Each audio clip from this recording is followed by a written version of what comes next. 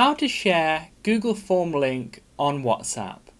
First of all, go to docs.google.com, then either create a new Google form within there, or you can open an existing one. But eventually you'll get to this page where you want to click on the arrow at the top center of the screen that looks like a send button. Once you've clicked on that, you should see a send via and then the icon next to the little envelope one, which is kind of like a link. Once you've clicked on there, you can click shorten URL if you want to, or you can just copy the existing long URL.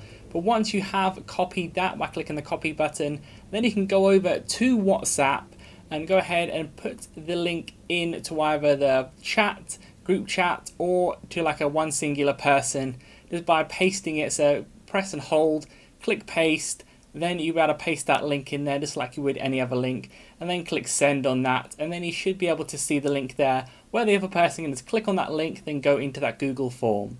So please do leave a like on the video for help, to subscribe for more helpful videos.